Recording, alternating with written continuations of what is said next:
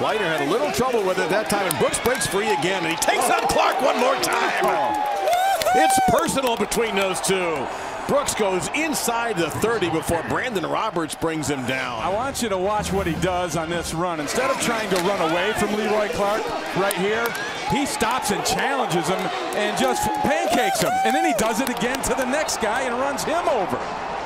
That is one kind of running back right there. I love it when guys, look at him, he's looking for somebody to hit. I don't know if Minnesota's going to win the game, but I smell a helmet sticker could be coming for Shannon Brooks as he steps out.